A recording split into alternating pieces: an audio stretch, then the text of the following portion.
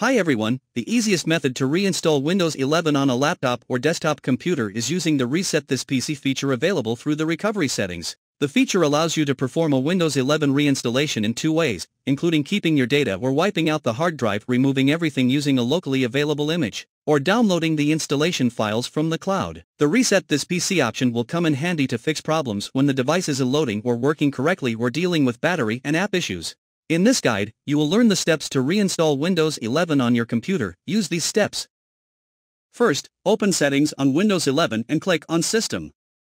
Next, click the Recovery tab under the Recovery Options section. In the Reset This PC setting, click the Reset PC button to begin Windows 11 reinstallation.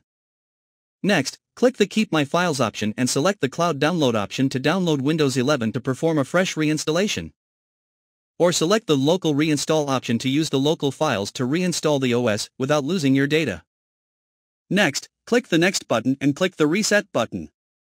After you complete the steps, Windows 11 will reinstall while keeping your files.